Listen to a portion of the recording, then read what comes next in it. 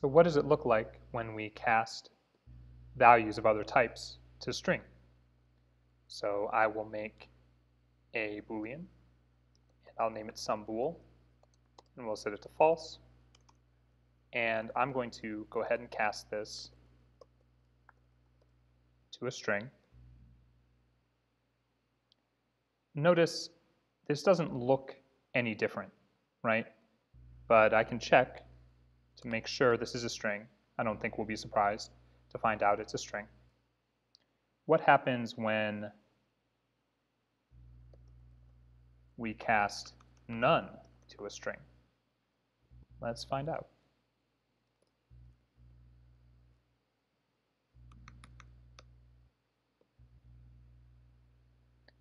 It says none, but this is the string none, and to sort of verify that, I'll do this. Let's compare the string of this to this string none, this explicit string none. That's true. So we can think about this in a variety of ways. What if we are curious about some function? So I'm going to create a function. I'm going to call it generic func, and I'm going to have it return none. I'm going to go ahead and try to cast this to a string. Let's find out. Interesting, right?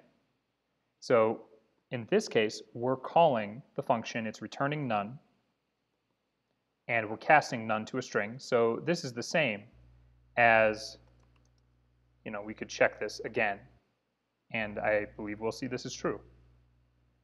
Now, what if I get rid of the parens in here that call a function, and I just look at this?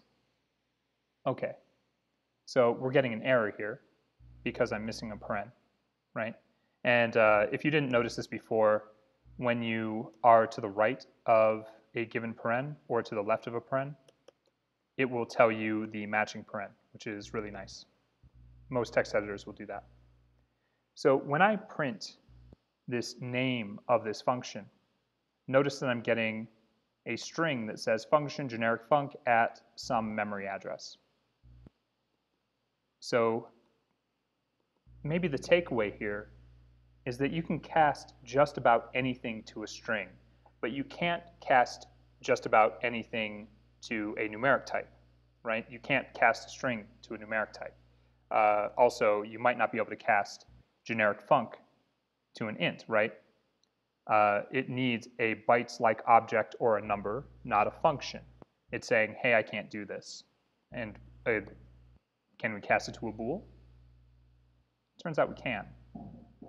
Can we cast it to a float? I don't think we'll be surprised. Again, it's not a string or a number. It's not a number. It's a function, so we can't make that cast. But we can definitely cast it to a string.